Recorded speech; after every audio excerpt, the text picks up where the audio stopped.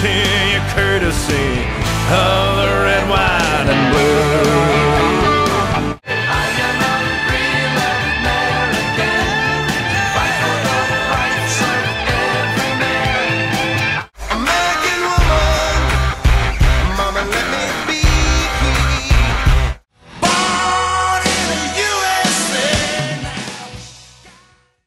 And good afternoon, everybody. Welcome to another episode of Quarantine Classroom with me, Mr. Eschbacher, getting you ready for the APUSH history test. Remember, the test is on May 15th at 2 p.m. You'll be doing a 45-minute DBQ, and then they give you 5 minutes to upload that sucker. So as we continue to review, today we'll do a day on periods 1 and 2. Now, this year's DBQ prompt will be on periods 3 through 7. But the reason we want to do 1 and 2 is there's no rule that says you can't, go back in time to, draw some other information to create contextualization. So, I've arranged our incredibly high-tech board O period 1 here in bagpipe fashion, kind of like we do for our homework assignments. And feel free to, hit me up with questions, guys.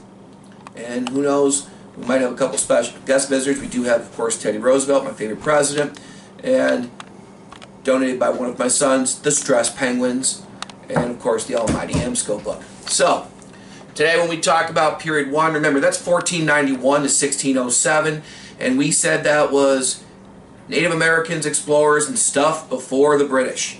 Okay? 1491 being the first part of the time period.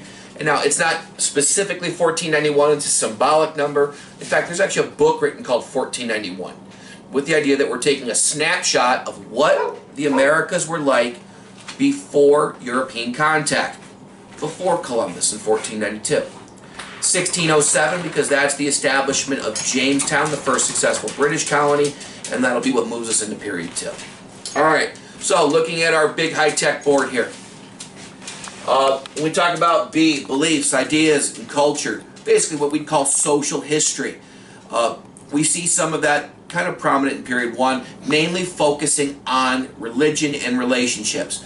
Before the Europeans come here, a quick little social structure for Native Americans. It's important to understand we're different Native American societies. Matrilineal, meaning family line, and thus a lot of family responsibility and power and influence goes down through the line of the mother, or patrilineal, where it's going down through the father's line. For example, in the case of the Iroquois, it was a matrilineal society. Big influence here, though, for beliefs, ideas, and culture is the Catholic Church. When you guys were in 9th grade, hopefully you learned the 3 G's, God, glory, and gold. The influence of religion upon the age of exploration. And good examples of that, when the Spanish came to the New World, they brought Catholic missionaries with them. Priests, Franciscan monks, Jesuit monks, and the Spanish, when they established colonies in what we now call New Spain, they created missions. And if you don't remember, a mission is a church with a fort built around it. You've all heard of at least one famous mission. It's in San Antonio, Texas, the Alamo. Also related to beliefs, Bartolome de las Casas. We see him quite a bit as a document. He was a Spanish priest who kind of spoke out against abuse of Indians, against the encomienda system. He was engaged in something called the Valladolid debate. Valladolid's a city in Spain, and as a result of his efforts, the new laws of 1542 were passed, reforms to try to improve the rights of Native Americans. Alright, so when we talk about A in our bagpipe chart, America in the world. Now, we don't actually have an America per se, we are talking about the Americas, so it's not really a foreign policy, but remember, this is the idea of America in relation to the rest of the world. A couple quick hitters. Again, in a normal year, you don't have a lot on period 1, but it's good for contextualization. The Treaty of Tordesillas in the 1450s, where the Pope came and said, hey, I'm going to Pope. And he took a Sharpie, or at least the 1400s version of a Sharpie, and he drew what's called the line of demarcation along the New World. The leader of the Catholic Church dividing up the New World between 2 of the most powerful Catholic countries, Spain and Portugal. We have also with America in the world. You know, it's important to understand the idea of colonies being created that would fit with this idea of foreign policy. And the first successful permanent European colony, now notice how I said European, not British, was St. Augustine, Florida. Okay? Very often, you know, we'll play basketball or something in class by asking a kid what's the first European colony. Everybody jumps to Jamestown, but they forget about the Spanish. It's the Spanish who get there first. We get an unsuccessful British colony in Virginia at Roanoke, the missing colony that just disappeared. I'd also throw the idea of conquistadors, people like Hernan Cortez and Francisco Pizarro, as an example that America in the world, because they're going there as, you know, warriors from another nation and coming in and conquering and doing horrible things to people. So it kind of fits there. G. G is geographic interactions. How do people deal with their environment? How do they deal with their geography? How does their environment and their geography affect their behavioral patterns? And we absolutely see this with Native Americans pre-1491 and then going on beyond. Just the idea of Native Americans, in fact, is a really ethnocentric term because that implies like there's one culture. And it's really more something similar to what they have in Europe, where there's many different civilizations, and each makes an adaptation and has incredible innovations based upon where they live. In the Southwest, we see the development of maize culture. Maize, we call it corn today. Rain makes corn, corn makes whiskey, whiskey makes my baby feel a little frisky. Complex irrigation systems to be able to grow corn or maize in the American Southwest. In grade school, you guys learn about how in the eastern woodlands, in the Northeast, the Iroquois planted the Three Sisters together to be able to maximize their, not just their crops, but also get complex proteins and stuff like that and have good nutrition. In the Pacific Northwest, we had the Chinook culture, which was based heavily upon salmon, upon whaling. They had tons of wood from cedar trees. In fact, the Pacific Northwest was a very wealthy in terms of resource region. Out on the Great Plains and in the Great Basin, in the middle part of the United States, not so much. And as a result, you had a more of a nomadic culture. People were hunter-gatherers, and they would travel in these bands or kind of clans, like extended families. So they didn't have as complex a political system, but they were relying primarily upon the buffalo. And they used every single part of the buffalo to be able to meet the needs for their resources. We also have to talk about really the most important thing. In fact, if there's anything useful for period 1, I'd have to guess it's going to be the Columbian Exchange. The result, and you guys did this in 9th grade, and there's diagrams I put in your period 1 packet. The result of exploration and contact. New foods go to the New World and back to the Old World. New animals, New World, Old World. Invasive species of animals and plants. New diseases go to New World and Old World. People move. So, if we look at the Columbian Exchange and we break it down in terms of Europe, how was Europe affected? Well, diseases. Europe gets syphilis. Diseases. The New World gets measles, the flu, smallpox, chickenpox. In fact, it's diseases that really wipes out, cripples so many Native American societies, smallpox being the worst of them. When we also talk about this, we can talk about different food crops. The population of Europe skyrockets. Its rate of increase, or how much time it takes to double the population, increases dramatically because of all the new foods, particularly potatoes. You know, I'm 3/4 Irish, and hey, you know, it's not like they come from Ireland. Tomatoes, yes, Italian folks, you did not have marinara sauce without the age of exploration. Chocolate. What comes to the New World? Europeans bring sugar cane with them. They plant that in the New World, it prospers. Europeans bring wheat because, go back to religion, beliefs. Those monks who come with the Spanish, they're Catholic, and you can't have Catholic Mass without Holy Communion, which is made out of wheat. Grapes, because the other big part of Catholic Mass, blood of Christ, so you need grapes to make wine. Animals, the Europeans bring horses, cows, pigs. They bring back to Europe turkeys. Different kinds of plant species are accidentally brought, as bits of plant clinging onto European plows and stuff like that. Alright, when we talk about our first P, politics and power, and we do see some good examples of power, political systems. Pre-Europeans, we have some powerful empires, the Maya, the Aztec, and the Inca. We can talk about the political systems of Native Americans. For example, the Iroquois Confederation, the Mohawk, the Onondaga, the Oneida, the Cayuga, the Seneca. Or in grade school, a lot of you guys learned Schoon, Seneca, Cayuga, Oneida, Onondaga, Mohawk. Later on, the Tuscarora Indians were brought in. And the Iroquois Confederacy was something, you can look later on in history at our Articles of Confederation and see a lot of similarities. The diagram, the model for the Iroquois was the longhouse. And in Iroquois settlements, they would have a longhouse. And in the longhouse, each family unit would have a designated area. And at the center would be the fire. So in the Iroquois Confederation, the Onondaga Indians, they were considered the keepers of the fire. And they would get together, they would meet for purposes of trade, for purposes of defense.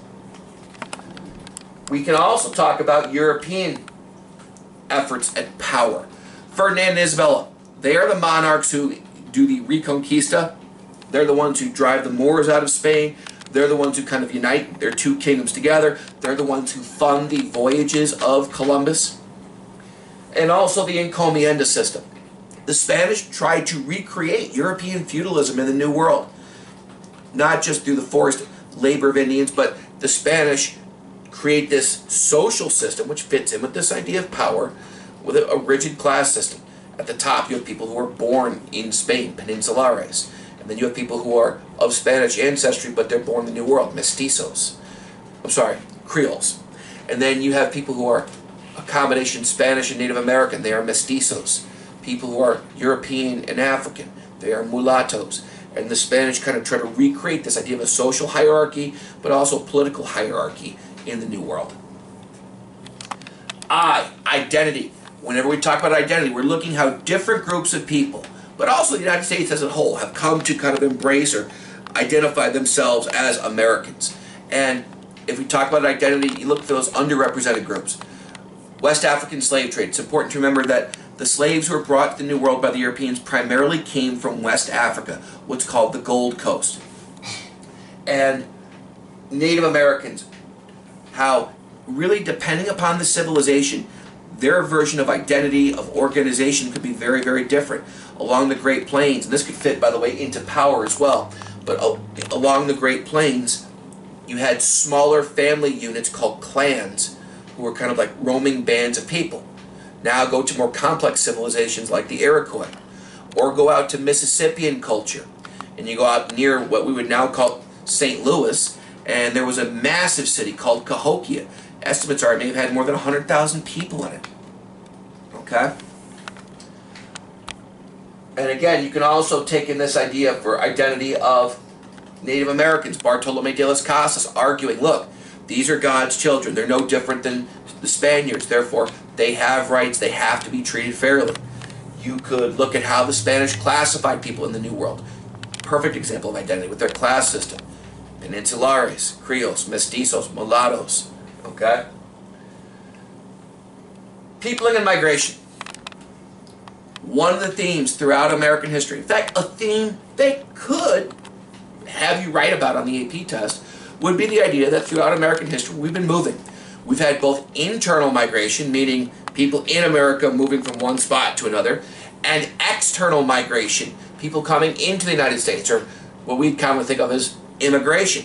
Well, if we're doing period one, we're talking about exploration, it's all about peopling and migration. It's about movement.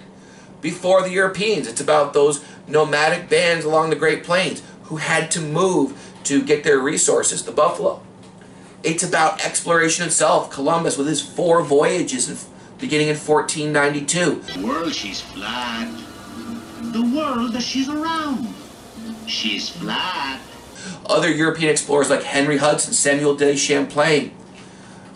It's about the technology that allowed the age of exploration to happen. The astrolabe and the sextant for navigation.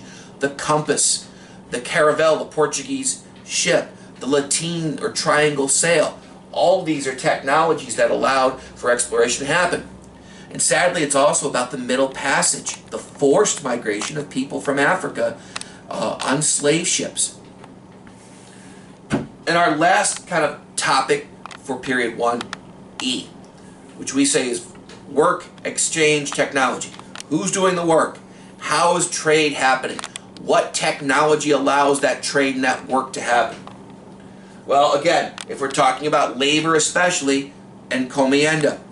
When the Spaniards create their society in the New World, they have a system where you have people who are landowners who can force Indians to do agricultural work, mining work for them. Eventually how that begins to get phased out as Native American populations die and get replaced with slavery. And how, although slavery was something that the Catholic Church frowned upon, the Spaniards established a system called asiento where you could get permission to bring slaves in. Pre-Europeans, the ancient city of Cahokia in, well, again, near what we call St. Louis today, was a mecca, a center of trading. Pre-Britain, we're talking about the Spanish, and we're talking about, later European civilizations. We have to talk about mercantilism. And this idea of reciprocity and how the concept of property was different among Native Americans. It's a form of exchange. In Native societies, reciprocity. If I need something, I use it. And if you need it, then you come use it. And how that's going to later on cause some clashes with Europeans who go, oh, wait, why are you taking this? What? So that's kind of period 1 in a nutshell. I don't see a lot of period 1 on the AP test. Again, encomienda, Columbian exchange, those would be the 2 big ones I'd want to jump to. All right, we're back. Everybody take a stress break. Embrace the power of the stress penguins. Miss a lot of those little toys we have in the classroom. I left those guys to guard the classroom. Alright, so now we're going to talk about period 2 for AP US history. 1607 to 1754, or what we pretty much call British colonial America. Now, this doesn't mean we don't talk about other civilizations, but this becomes the time period dominated by the British. Remember, the Spanish get there first. The Dutch get there before the British. The French get there before the British. So why do we know the answer that the British won? Because sometimes it doesn't matter who gets there first, but who gets there the firstest with the mostest. And the British are able to most effectively colonize the New World, and of course they end up winning the 7 Years' War. So how do we have these dates of 1607 to 1754 in period 2? Again, 1607 was the establishment of Jamestown, the first successful British colony. In 1754 will be when the 7 Years or the French and Indian War starts. And that's going to dramatically change all of history, especially change the way the American colonies relate to Great Britain. So if we look at our big board, right away you can see we've got a lot of stuff when it comes to B, to beliefs, ideas, and culture. In fact, I actually had to shrink that down. I'll elaborate on it more. If you were to get any, now they're not going to ask you an essay about period 2, but if they were to try to pull something into this DBQ from period 2, okay, to me there's a couple things, and one of them especially is the impact of religions and beliefs. We talked about the Pilgrims. What's another word for a pilgrim? Pilgrim. That's right, a separatist. The Protestants who wanted to separate from the church family. They basically were the first religious refugees in America. They said, look, we just want to move away and be on our own. The Puritans who come in later on, they come in after. Now, kids get this mixed up, but the Pilgrims are 1620, Plymouth, they're the Mayflower. The Puritans come in 1629, and they establish the colony of Massachusetts Bay. In 1630, John Winthrop brings 15,000 Puritans with him, and it's a part of what we call the Great Migration. Winthrop becomes the governor of Massachusetts Bay. And when he does, he writes a document that you guys have seen from me before called A Model of Christian Charity, where he gives that famous quote, "We shall build a city on a hill." The idea that they're going to make this moral and religious example for everybody else to follow. And we said that Puritan society was pretty strict, pretty tough. They valued education big time. Remember, they passed a law in colonial Massachusetts called Yield Deluder Act, which said that every town in Massachusetts had to have somebody responsible for educating the kids. Small towns, it might be a mom. Towns that had 50 or more families, I think it was, had to actually hire a school teacher. Got it bad, I'm not the teacher.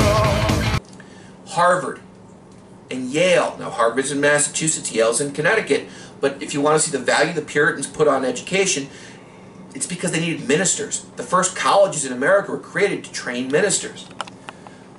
We also said that being a Puritan was pretty tough. You know, the Puritans, they're a theocracy. If you break church law, you're breaking the law. And I kind of made a little analogy. I compared them to an old Saturday Night Live character called the Church Lady. Well, isn't that special?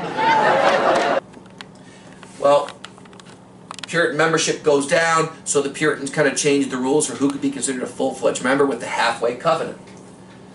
The other big thing to remember about the Puritans is as much as they are controlling of their town, remember, the meeting house or the church was not just the church, it was also the seat of power. It was like the town hall. It was the center of the town. Because they're a theocracy, because they're so rigid, they have an influence on other colonies who don't want to be like that. Roger Williams and Anne Hutchinson get kicked out of Massachusetts.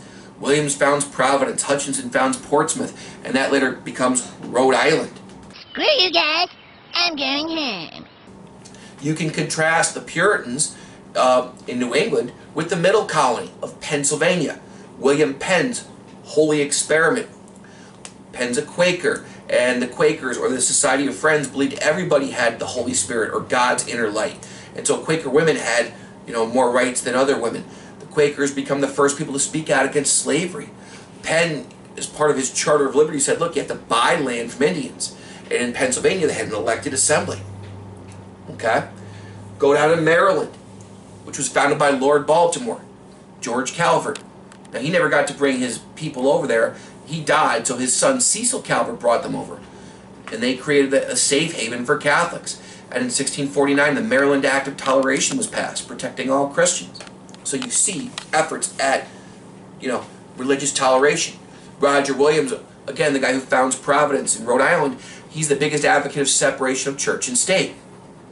But we will see this influence of religion throughout. For example, in most of the colonies, you had to be a male property owner to vote. In Massachusetts, you had to be a church member, if you want to see that religious influence. Hey, America and the world. If I say mercantilism, you say? That's right, feed mama. Owen loves his mama. Okay, I always think about that movie, Throw Mama from the Train. Alright? If I say mercantilism, you say feed mama. It's the economic system where the mother country gets provided raw materials from its colonies. In exchange, mama sells back finished goods. Mama protects the colonies. And mercantilism becomes one of the big underlying causes of the American Revolution because the mother country is always going to have what's called a favorable balance of trade. Mama country is always going to make more money than the colonies. And that will carry us into the American Revolution. The British will create laws during colonial times to enforce mercantilism. The Navigation Acts, which said only British or Americans could be crew members. The ships had to be owned by someone who was British or American. It restricted what goods could even be made in the colonies. There was the Hat Act, the Wool Act, the Iron Act, to restrict and say, look, you guys can't make certain products in the colonies because we don't want to hurt British manufacturers. Again and again and again, the idea is this favors the mother country over the colonies. Now, the British don't strictly enforce mercantilism. We have this idea of salutary neglect. The idea that, the British, they figured, look, as long as you're making us money, we've got bigger problems to deal with. We are trying to deal with the French, deal with the Spanish. And because they were kind of lackadaisical, the American colonies were able to develop ideas of self-government, more religious freedom. They also got used to kind of smuggling and sneaking around the Navigation Acts and mercantilism. Now, why do we care about this if this is something that is in period 2? Well, mercantilism especially is going to carry into period 3. Salutary neglect, we're going to see it's one of the things that ends as soon as period 3 begins. But the big idea too is throughout American history, we've had this question. The role of government in the economy. Has the government been hands-on or a little bit more of that laissez-faire hands-off? Certainly you could argue mercantilism is more hands-on, where the government's really restricting how things are done in your colonies. At the same time, when they go salutary neglect, they're not enforcing rules. Alright, also the America and the world. The idea of the different colonies, where they are and why they were founded. When we talk about New Spain, we are talking about Latin America, the American Southwest, so think California, Texas, Arizona, New Mexico, and Florida. And the Spanish are going there. They are trying to convert souls to the Roman Catholic Church. They are trying to get as much mineral wealth as they can, gold and silver. In fact, one result of exploration, Spain had hyperinflation. They had too much money. Money lost its value. Go up north, way up north, to New France, in the St. Lawrence River Valley. Modern day, what we now call Quebec, was the capital of New France. Down the Ohio River Valley, down the Mississippi. The French primarily tried to make money through fur trading with natives. The Dutch create New Netherlands, and they have a city called New Amsterdam, we now call Manhattan. And the Dutch also were there for fur trading, and they were really, really business oriented. So much so that the Dutch and the French, they intermarry with Indians more. They take more of a cooperative kind of, hey, we got to work together with you attitude with natives, as opposed to the Spanish who want to conquer them, and the British who kind of, well, British, we like to have contempt for everyone. And the British who colonize, well, the eastern seaboard. They take New York from the Dutch. Ball game over. Yankees win. The Yankees win. They take Pennsylvania and New Jersey from the Dutch. And they colonize from Plymouth in Massachusetts all the way down to Georgia.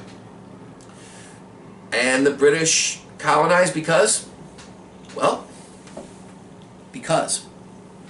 The word plantation actually is a word used by Sir Walter Raleigh. He was Elizabeth's right-hand man. He wrote a paper saying, here's why we need to create colonies effectively so that the Spanish don't. Every place we plunk a flag is a place the Spanish don't.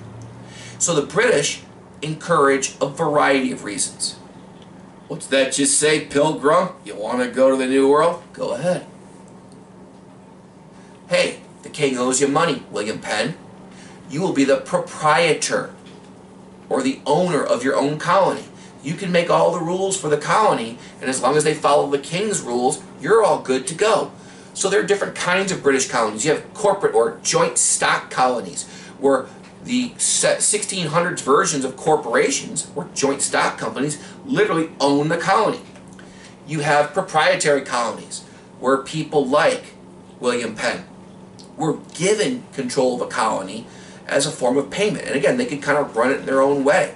Penn really takes us to extremes. He has his Charter of Liberties. He designs this idea of religious tolerance in Pennsylvania. There would be an elected assembly. He even plans out the capital city of Pennsylvania, Philadelphia, in a grid-like organized pattern. It's like his dream home. Hey, if I could pick my own colony, how would I do it? By about 1750, all these colonies will become royal colonies, where there's a royally appointed governor who calls the shots. But there's one catch on him. The colonial assemblies in all 13 of those British colonies had elected assemblies. The people somehow got to vote for those colonial legislatures. And those legislatures paid the royal governor. And if they wanted to, they could kind of withhold his pay. So you start to see certain trends coming together. And one of them is this idea of colonial self-government. And again, throw in the idea of the Iroquois Confederation. How's the best way to deal with all these Europeans, but also with rival Indian nations who've been around way before the Europeans? Create this confederacy. G, geographic interaction.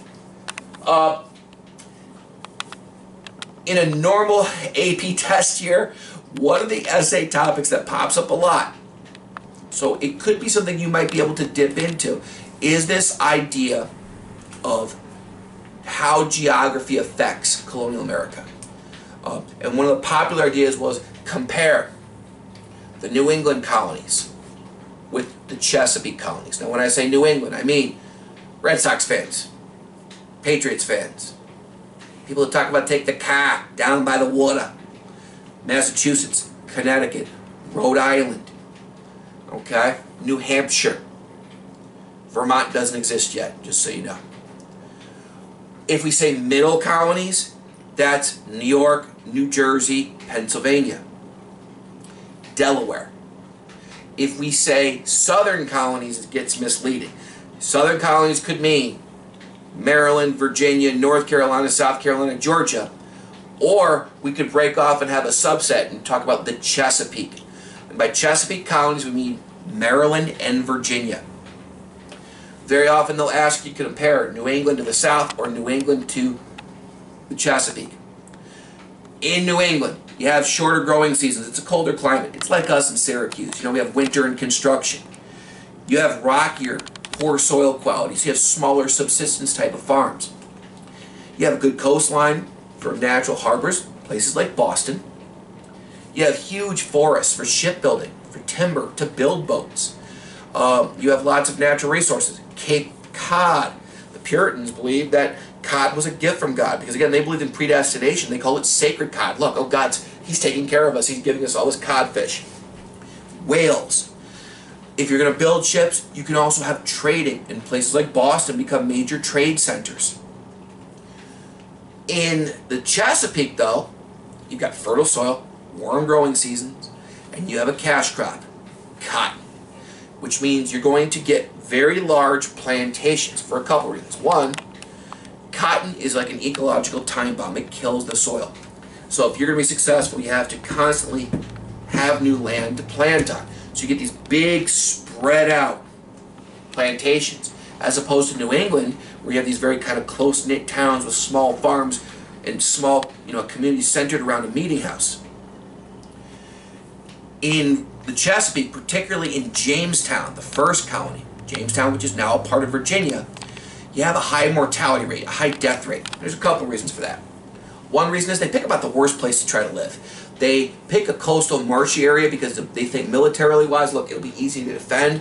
In reality, they have problems with bad drinking water. They get diseases like malaria. Plus, they have way too many dudes. The guys who come to Virginia are trying to get rich, become explorers, become famous.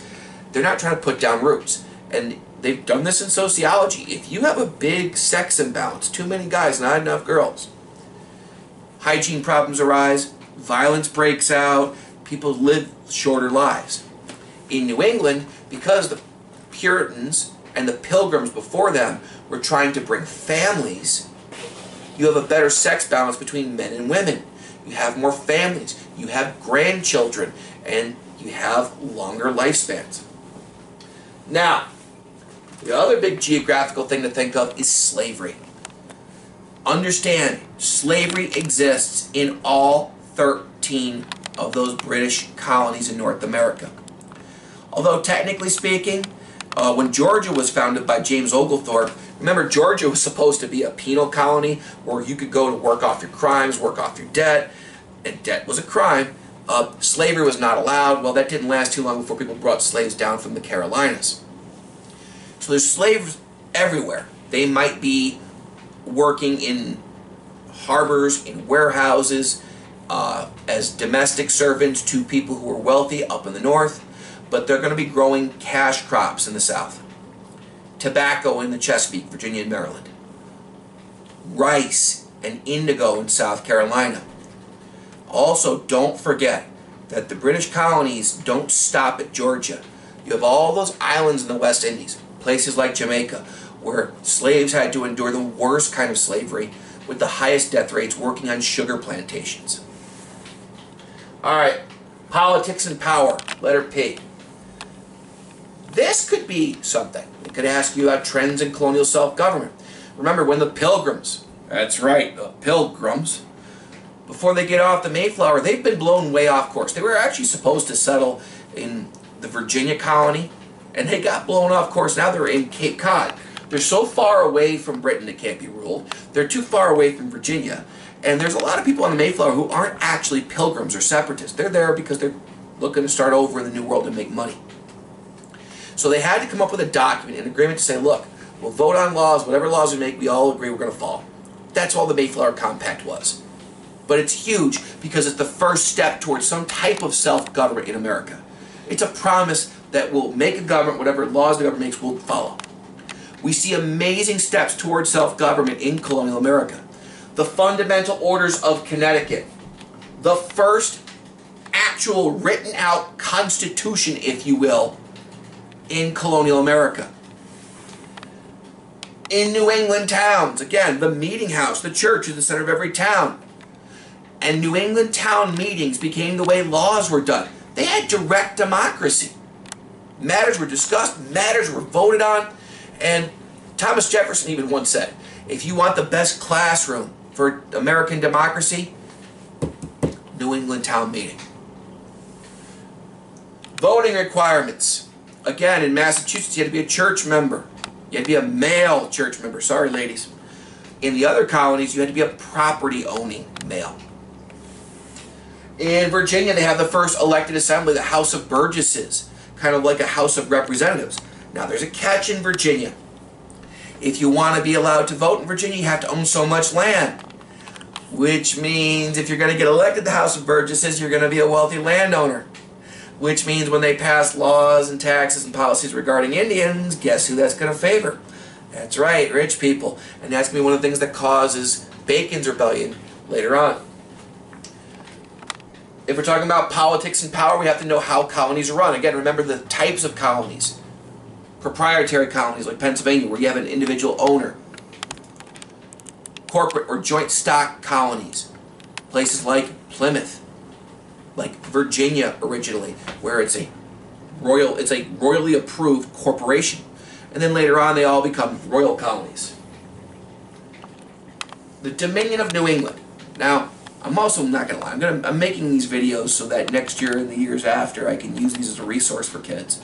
The Dominion of New England is a little blip on the screen, and the British should have paid better attention to it. It shows what happens when the British try to go away from salutary neglect. In the 1600s, the British get this idea that, look, they are going to restructure colonial governments. They're going to combine New York and the New England colonies into this one big mega colony called the Dominion of New England. And they put this guy, Sir Edmund Andros, in charge of it.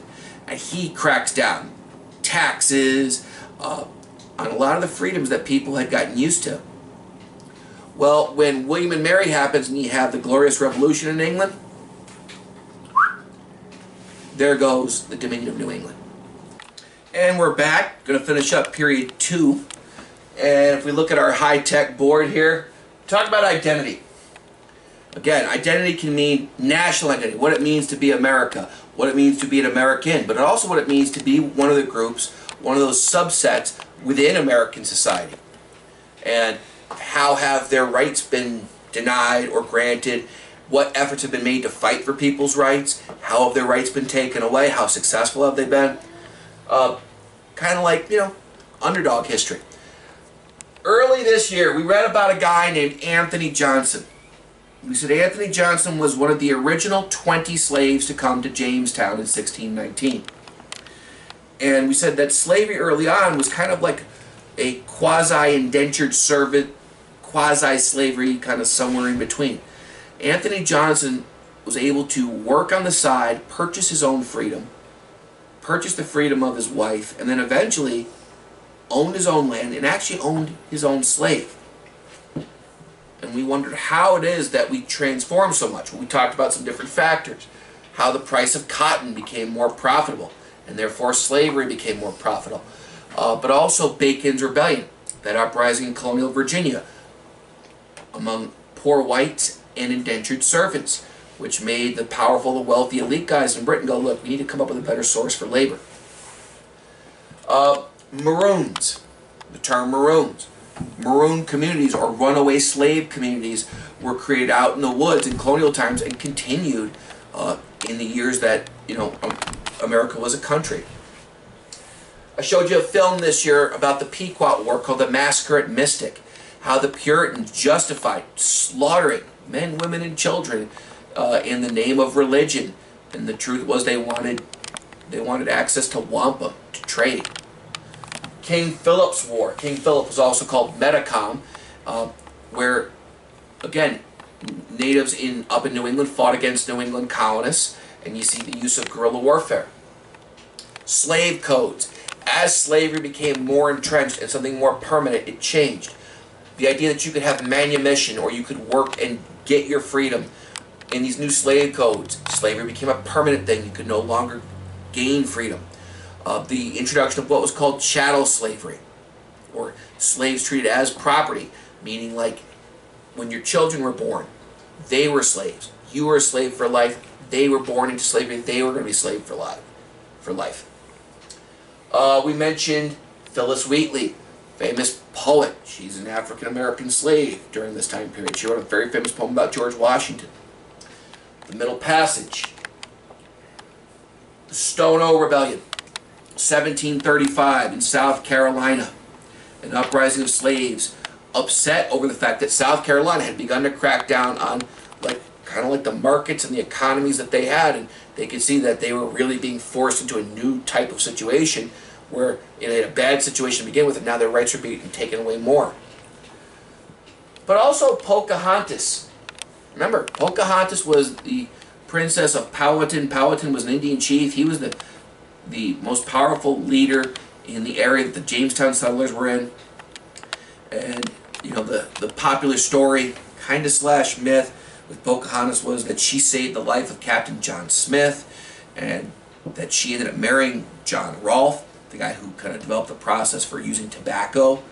And the Powhatan Indians kind of saved the Jamestown settlers when they were starving early on. The Pueblo Revolt in the Southwest. The Spanish began to really crack down on any non-Catholic practices, and it led to an uprising of the Pueblo Indians, who for a while were able to kind of push the Spanish out of their land. But also for identity, think about Maryland. Again, perfect example. You have a colony that was established as a safe haven for Catholics, and then as more Protestants began to move in, the Catholics there got scared that, oh boy, here we go all over again. So the Act of Toleration was passed, and what did it do? It said religious toleration for all Christians.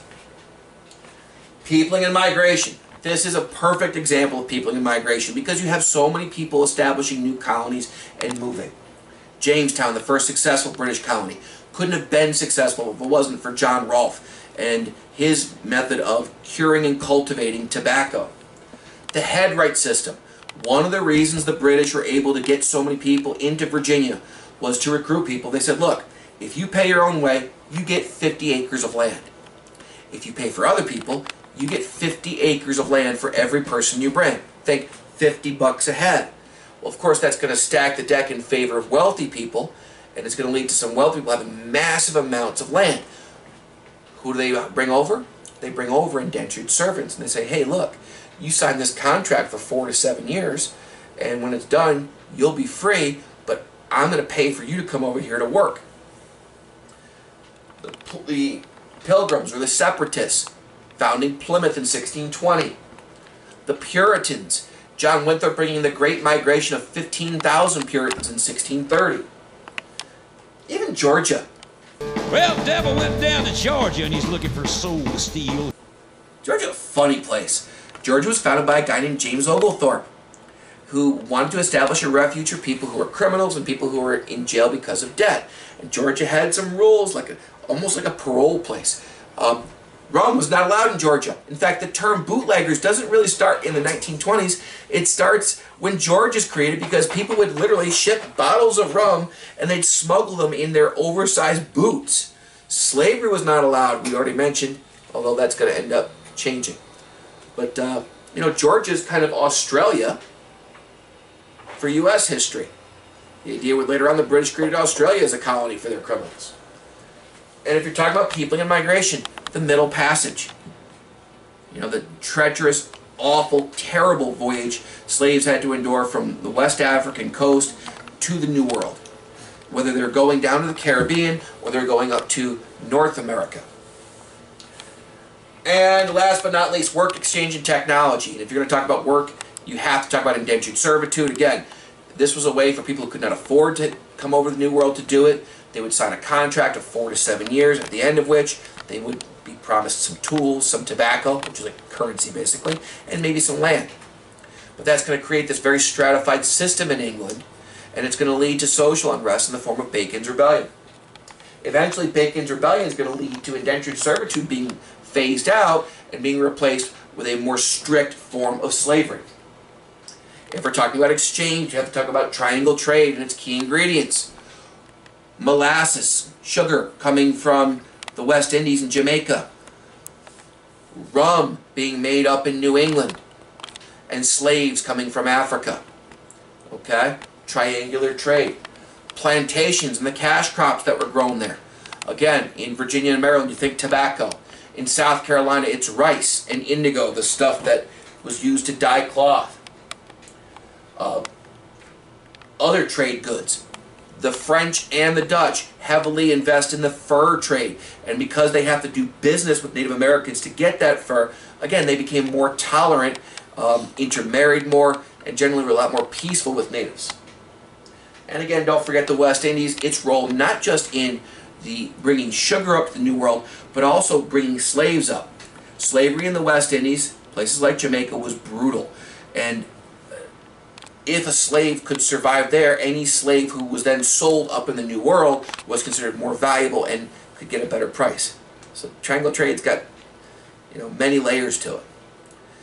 Work exchange and technology. How's that exchange going to be regulated? Through mercantilism, through the Navigation Acts.